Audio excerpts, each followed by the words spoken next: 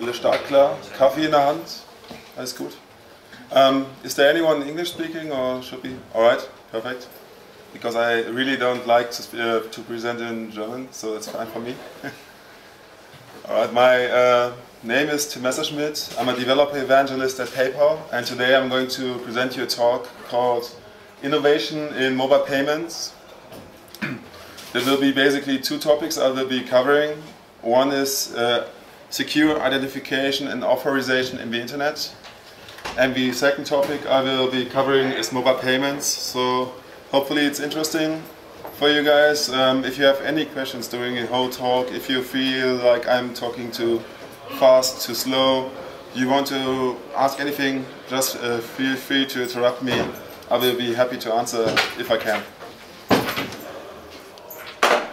Alright, so who am I? I'm a passionate developer, mobile and web developer, and I'm a huge Android and Twitter fanboy. So if you want to reach me, just contact me on Twitter. My contact details will be on the last slide. And what will I be talking about? So the agenda basically is the question, what is PayPal Access? I will mainly focus on the underlying techniques, so I will be talking about OAuth, I will be talking about OpenID Connect and how these things fit together. Then I'm going to cover the question how to accept payments. It's like a really fast integration, and I will be covering how you add the library to your project and how you can do it all. And the last thing I will be doing is a tiny outlook titled Innovation, which will be basically about real-world payments, like offline payments, and how you can think of them. In case anyone wants my slides, you can scan the QR code, enter the short URL, or just check out our SlideShare channel. So you should be fine. Anyone wants to scan it? Oh yeah, over there. Do you feel like I'm too silent and I can speak up, or is it fine?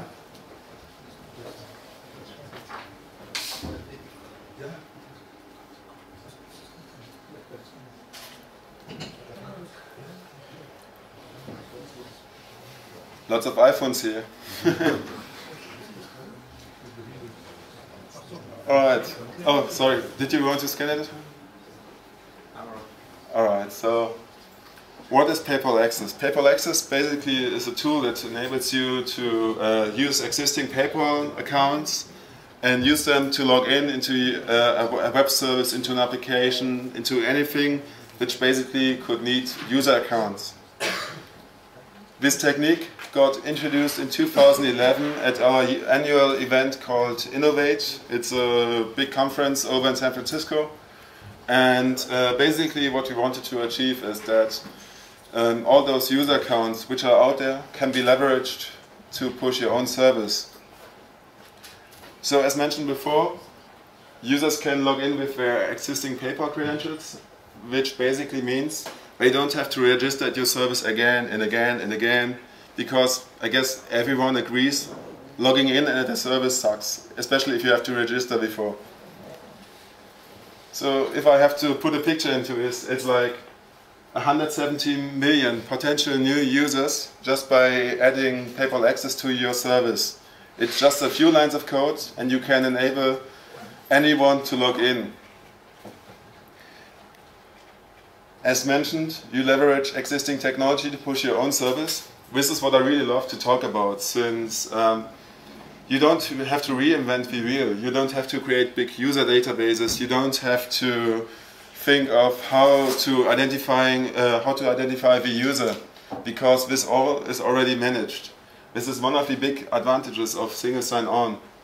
So users have their existing credentials, like maybe their Twitter login, and they can use their Twitter login or their Facebook login to go to SlideShare, to go to SoundCloud, all those new cool tech startup things. And you can do the same with this one. But we have some advantages I will be covering in a few minutes. As mentioned, this one is based on OAuth 2 and OpenID Connect. Who has ever been playing with OpenID Connect or OAuth? Nice, that's good. It's very important to mention, it's not related to payments. this one is just for identifying purposes. And I will be talking about why.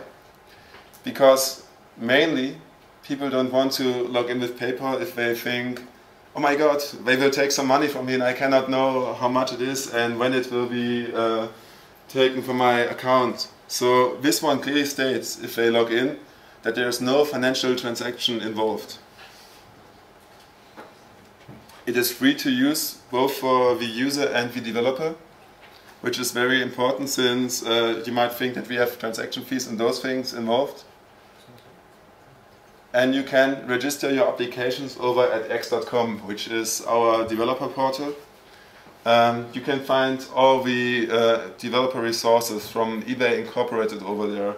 So if you look to find the documentations, if you want to have sample code, anything, just go to x.com and check out the documentations. You can find all the interesting links over there or in these slides. So basically, the registration form will be looking something like this. You have to define the return URL because this technique is using callbacks, and you can define which attributes you want to have from the user. As soon as the user is going to log in, he can see which attributes you want and can decline or allow the usage. So basically, it's not like logging in with Facebook and you're not really sure what is going on with your data. This is really nice because users want to know what you do. If you have the address, they should know it, right? And you can choose between OAuth 2 and OpenID Connect or the general OpenID flow. So it's very important to understand that OpenID and OpenID Connect is not the same technique. To be honest, OpenID Connect even bases on OAuth 2 because it uses the authorization, and so the old stuff from OpenID is gladly gone. There will be additional features coming soon, like if a user already chose to log in with PayPal, he should be enabled to do payments much easier than he is now, right? So how does this look like? I'm going to cover one example in the slides and then I'm going to show you a live integration. This service is mainly public in America yet, but we are pushing this into Europe because we think it's very cool. So this one is an example my colleague Jonathan did. It's a wonderful pet store, and there are some things where you don't want to register your account because you only buy stuff really rare, like twice a year, and you don't want to have an account and you know that you're not going to remember your credentials over there. So you choose to log in with PayPal. Then you're going to be presented a login form where you enter your credentials like your email address and your PayPal password. And if you choose to log in, you see which data is getting shared. So in this case, it's my name, it's my email address, and if I'm a verified user or not. The last one is very important, and I'm going to explain why. Because nowadays people tend to register at different services, trash mail services, everything, and what they do is they provide you any crappy email they can just take in a few minutes. Because maybe they don't want that you have their email address, maybe they are too lazy to enter it again. And if you use Access, you get valid data because we as a bank need valid data from the user.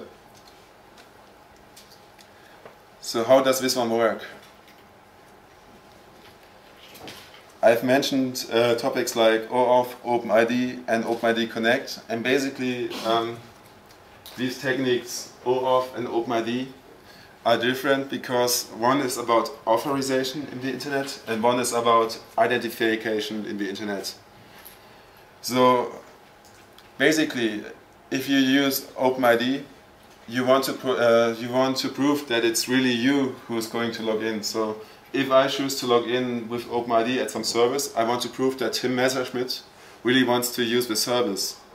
But at OAuth, it's basically the idea, I want to be anonymous, but I want to be able to use resources like my pictures, like my Twitter stream, whatever, in this service without having to provide all my data. So this one shouldn't be mixed up. OAuth1 is really clunky. Who had ever to work with OAuth1 in an application? So you know it's really a mess. It got introduced in April 2007 and basically they never continued any work, so you can imagine like how fast the web developed and applications came into this thing, and nobody really thought about authentication for mobile phones and those things. So the technique is really old. It is, as mentioned, clunky to implement, so you had to add lots of HTTP headers, you had to add encryption and lots of things, which basically make it really hard to just authenticate. This one is being introduced by the IETF, the Internet Engineering Task Force, so it's a known standard, and it's really interesting to know. OAuth and OpenID use something called tokens, and these tokens get passed from the server to the client, and from the client to the server to authorize requests. And tokens here never expired. So basically, only if the user decided to revoke access, the token wasn't valid anymore. OAuth2 is currently considered as a stable draft, but lots of companies really don't choose to upgrade their implementation. So companies like Facebook already have OAuth2 in some kind of beta standard thing, but they don't upgrade because it's working and they don't care. There's a big focus on performance and scalability. So while OAuth1 was really old and you had to add lots of stuff and the client had to do lots of stuff and nobody really knew how to use this, OAuth2 is very lean. So they rely on HTTPS as a security element, so you don't have to add lots of stuff on top to it. And it supports different authorization scenarios. So in case you want to have a mobile application, the flow would be different to a web application or to a desktop application. And it's very important to know, the tokens here are very short-lived. So while OAuth1 had tokens which could be valid forever, at OAuth2 the tokens shouldn't be valid for more than like 1 day, 2 days, maybe a week, but it's not forever. If you have read tech blogs in the last few weeks and months, maybe Hacker News or something different, you might have seen that there are different opinions on OAuth2. There was a really interesting blog article called OAuth2 and the Road to Hell. And basically this guy, Aaron Hammer, who was one of the authors of OAuth2, said this is a fully blown standard and it is really bad. He said OAuth2 offers little to none code reusability, and basically nobody should use it. Furthermore, he added what 2.0 offers is a blueprint for an authorization protocol. So he says, if you have ever implemented anything, you had to add so much stuff on top for it to be working that it's not just easy to use it, and it's a huge mess. Tim Bray, one of the Google advocates, said that OAuth2 is already useful today. And this one is a very long quote, but basically it says it's working. So OpenID Connect, as I mentioned, it isn't based on OpenID anyhow, but it adds some nice features to OAuth2. So OAuth2 is used to authorize users, and OpenID Connect adds some really good features like session management. So you basically cannot just log in, you can log out, you can check if the token is still valid, and some other stuff which is really cool. You choose to have different scopes that you want to access, and in our case it's profile, email, address, phone and attributes. And attributes is very interesting since you can have details like when did this user register at PayPal, is he verified, what is his date of birth, and all those things which you can use for your application to customize the experience. So if I have to summarize the difference between OAuth and OpenID Connect, it's basically one just grants access to resources, and there are lots of pitfalls. So especially if you want to allow users to use data and all those things, OAuth on the server side is quite bad. But if you use OAuth only for authorization and you add the OpenID stack, it's quite easy. And gladly, for applications, it's very easy to switch between OAuth and OpenID, since you only have to change some URLs and you can add the session management. So you might wonder, why should anyone use this? Why should anyone use OAuth or OpenID Connect to register in your application or to log in? I have two facts for you. One is people forget passwords. It's true, because I do it all the time. And then it must be true. So 45% of people admit to leaving a website because if they have forgot a password and they have to enter a security question and they maybe don't remember, because it's like, what was your mom's birthplace, what was your first dog's name, all those things. Maybe you don't even remember, or you don't want to enter it. And they just leave and they take another service, another application, anything. So you lose a potential user. Furthermore, 66% of the surveyed users said that they prefer single sign-on, since if they already have an existing account which has all the data they want to have, why should they enter it into your service? Especially if you're on the go, you use a mobile application, a mobile web service, and you have to enter your, I don't know, like your address, you have to enter your zip code, you have to add your full name, last name, middle name, your dog's name, all those things. You don't want to do it all the time again and again. Because nowadays input fields in applications can be modified, so if you have to enter a number, it shows the number field and all those things. But still, it's so easy to make errors, even if you want to input the correct data, that you should think about implementing single sign-on.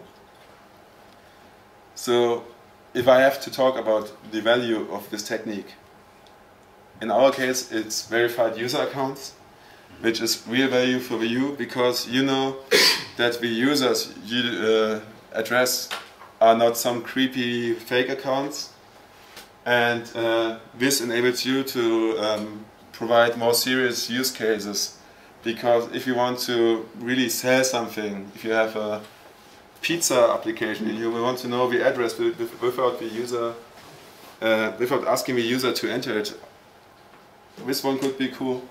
If you want to have something with real data, you want to customize the user experience, this is really neat, because if you use services like Twitter, you get a reply with a location, and the location could be something like Germany in my case, and you cannot use that at all. So if I have to show you an existing profile, this one is from our documentations, and what you can see is that there's an address, the email, some other stuff like the language code, and you can use this data, which is basically quite nice. There's the time zone in it, the gender, so if you want to have a pink and a blue application for males and females, you can use this. It's quite cool. And furthermore, we add some tokens which you can use for identification in databases. I'm going to show that in a second. So, is anybody here who knows the OAuth flow? 1, 2, 3. Alright, so I'm going to show it like really fast. There are two sides, the client and the server. The client is basically your application, and the server is provided by us in this case. So if the client opens the authorization endpoint URL, which is a quite long name for just login page, the server provides this page, and if the user chooses to log in, an authorization token gets returned to the client. So the client is waiting while the user is logging in, and he checks for callbacks, and as soon as the callback is being called, he extracts the authorization token parameter and sends it again to the server, because he wants to access a valid, he wants to have a valid access token. So the server takes this authorization token he just got, he checks if it's valid, and if it's valid, he returns an access token, which can be used to retrieve user resources. So if I have to summarize, you have a few components. In this case, it's the auth implementation. You have the authorization URL, you have the token service URL, and you have the profile URL you want to retrieve. And of course, you have client details, which are the client ID and the client secret, which are being used to identify your application at the server. So if you only want to request the user's name and his email, you only get those data instead of everything, because another application requested everything. Anyone Android developer? Alright, because this one will be covering Android, but it's like the same in every language. So you load the authorization URL in a web view, or you can just pass it to the Android browser and check for callbacks with intents. So checking URLs are quite easy because there is a method should override URL loading, and what you can do is check every URL your web view is loading if your callback URL is included, and if it's the case, you can just process it. So this one is some messy code, and basically what it does is it takes the access to, the authorization token, uses it for the token service, does another post, and after that it can retrieve a user profile by using the access token it just got. So this one is an asynchronous call, and basically the execute gets executed first, and after that this is the result. But you can do it like you want, it's just my code.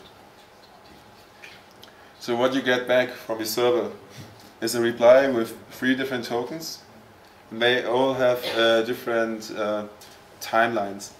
So basically the access token is something not too long, and it can be used to retrieve user resources. Then there is the token type, which is always bearer. Then there is a refresh token, which can be used for OpenID to refresh your access token. So if you know that your access token is not valid anymore, you can refresh it. The access token at PayPal is valid for 15 minutes, and the refresh token is valid for 8 hours. The ID token at the button can be used to identify your user. So this one could be useful for you.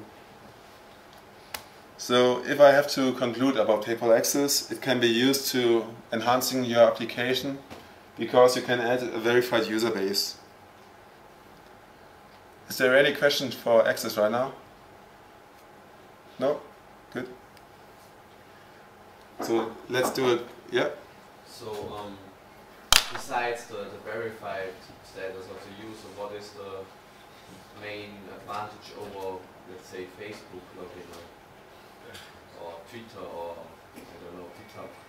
It uses the same stuff, so basically the big advantage is the verified user is the big advantage because it is being proved. I think the main advantage is there is an address which should be correct for the payment if you want to send something to the user. Right, so if you want to do real-world transactions, you never entered your home address, for example. You can just enter anything because it's never being proved, and as said before, this is just one big advantage, but the advantage is really huge. But aren't users suspicious if they are forced to enter their PayPal credentials on some site? So I can show you how this login looks like. Hopefully I can. Oh.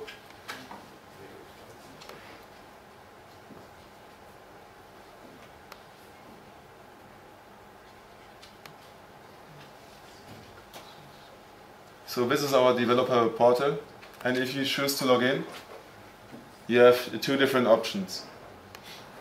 And if I choose to log in with PayPal, hopefully something is happening. Yeah. You see at the very top that we don't want to include financial stuff.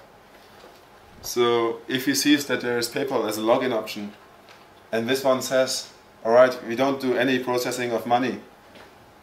You should be fine, right? I mean, of course we could lie, but we don't. Promised.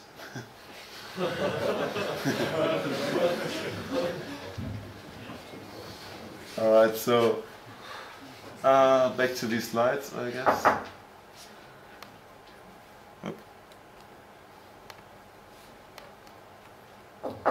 Any more questions to Access? Yeah. Oh, yeah, bitte. I have a question. Isn't for the refreshment token, isn't 8 hours a very long time? A very, very long time? I mean, what you do is, because you have this session management stuff and those things, an access token should be quite short, because you want to retrieve data once. And if you feel like you want to have refreshed user data, this refresh token doesn't just, I mean, you have to pass this refresh token and an ID token to the server. And what you want to enable the user is, he doesn't have to log in again after a few hours. So 8 hours isn't too long, but it's not too short, because it's only being used for refreshing an access token, which is valid for 50 minutes again. And you get a new refresh token, so basically you just have the possibility of having an easier experience for your user. Yeah, but because I saw, for example, the question about the man-in-the-middle attack or something like this, doesn't make 8 hours is, in my opinion, for security concerns, a very long time. I mean, a man-in-the-middle attacks shouldn't be hopefully an issue, because it's using HTTPS and all those things. And so if you manage to use our certificate in any way, it's already an issue if you want to have the access token, right? So I guess that's a problem with, like, that would be a problem with the whole OAuth and OpenID stuff, if you choose to use this. But since it's using encryption by using HTTPS and all those things, it should be fine. As secure as HTTPS is. Thank you. You're welcome. All right, There's so actually another question on board. Oh. You can answer that. The first one. take a look at Can the user control which data is actually sent to the requesting service? For example, if I don't want to share my birthday.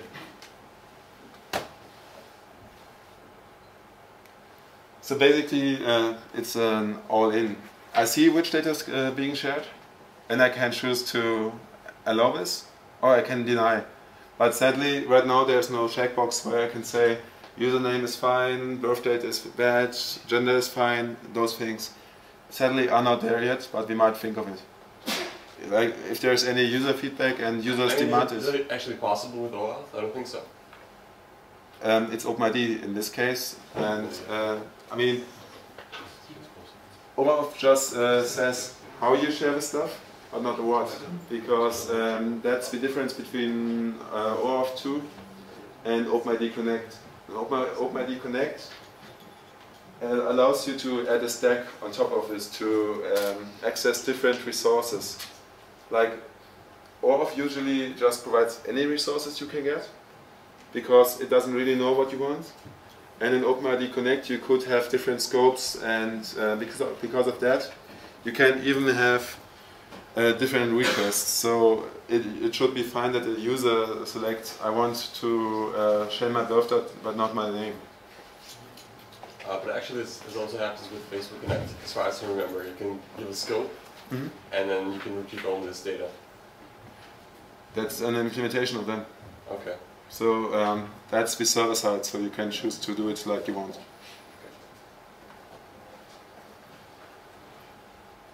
Alright.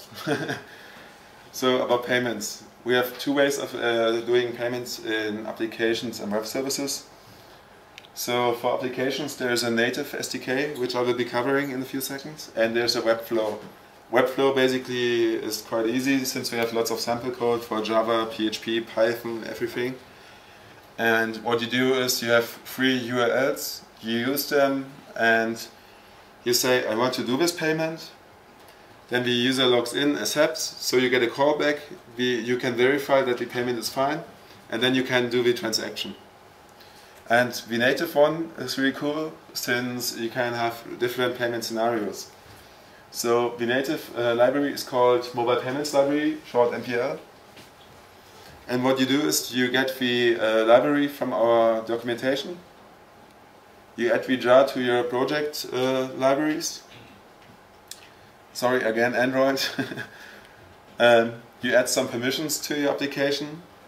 You need, of course, internet because it has to communicate with our servers, Wi-Fi state for security reasons, and read phone state to identify the phone.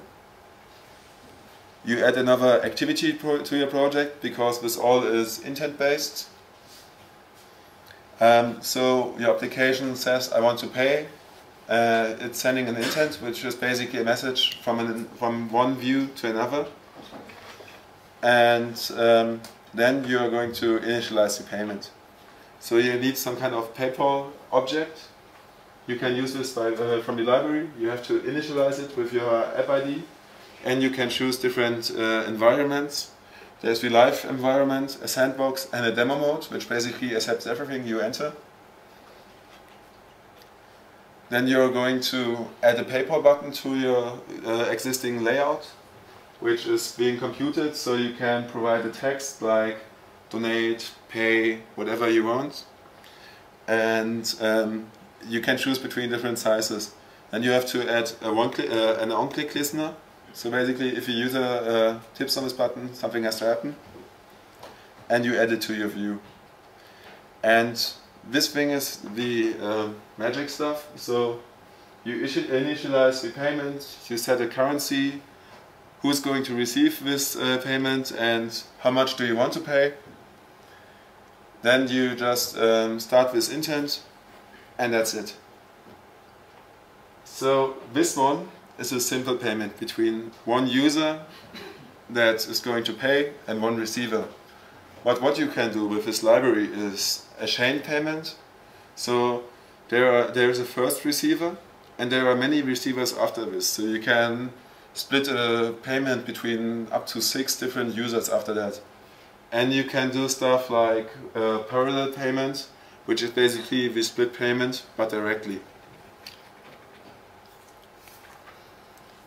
And what you get is, if the user accepts the payment, is a result OK code.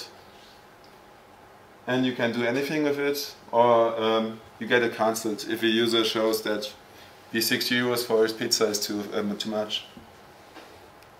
And that's basically it.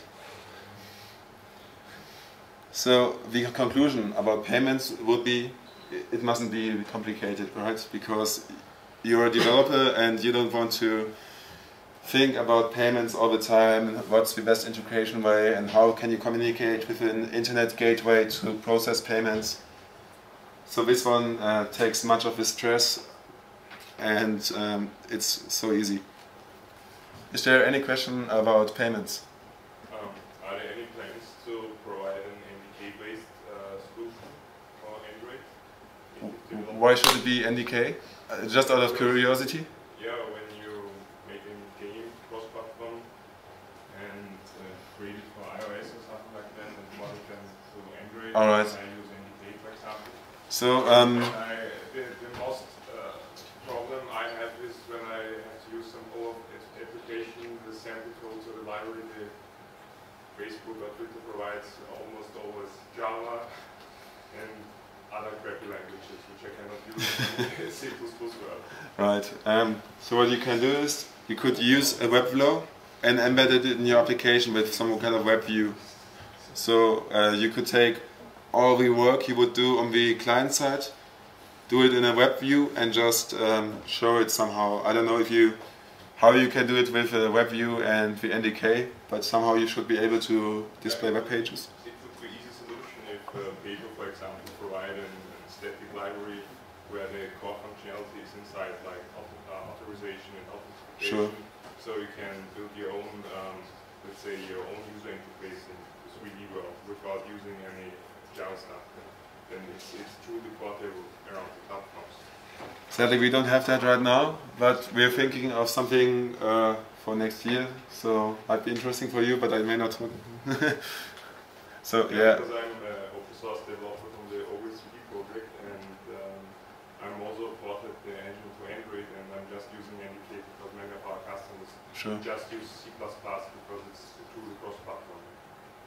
I mean, what you still could do is you could use the existing usual APIs and you could call them. So you have to provide some kind of mechanism to let the user log in at the PayPal provided page. But the other stuff you can just like, we don't care if it's a server or an application, right? So you could use C++ code to do all the API stuff. Because what with native library, it's like Java library or for iOS Objective-C library does is using an API, so it's a wrapper. So you could use the same APIs which are documented to process your payment too. In case you want to do something different, like really native C++ style. Because I mean this use case really might make sense so that you have the same code base for both platforms and you don't have to take care of payments for each of them. Is there any other questions regarding payments? No? Well, maybe. I'm not too much into this payments world, but there are other solutions as well.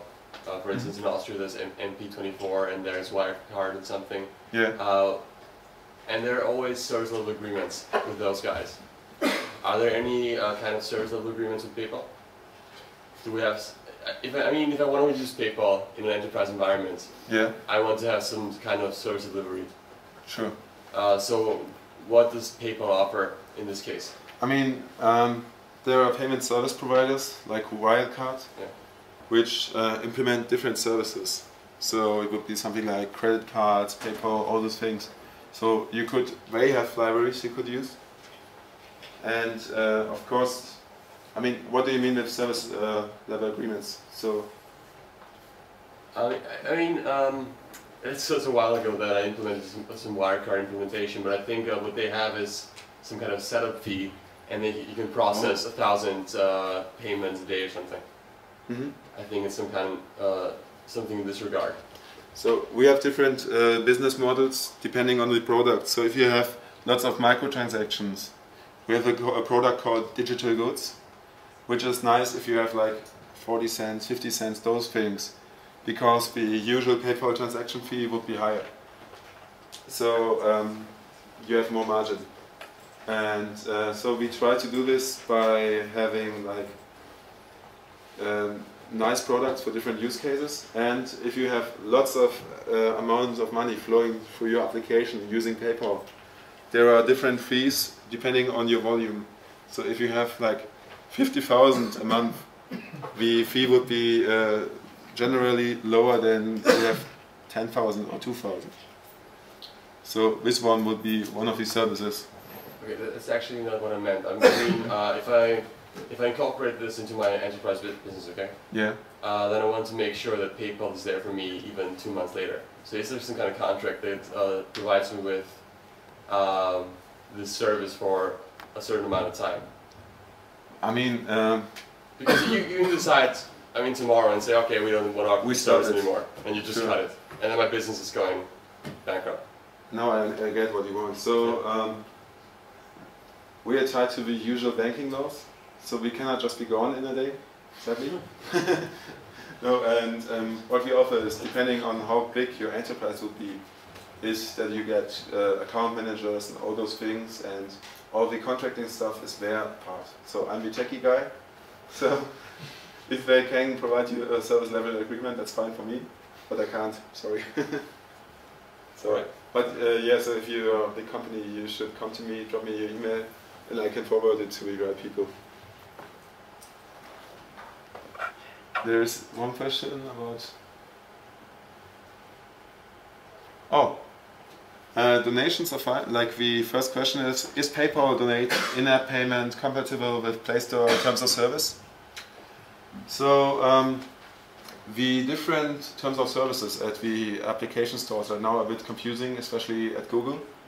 So they say that digital downloads should be processed we are using the in-app payments SDK, but it's not fully rolled out yet, and they don't define which countries.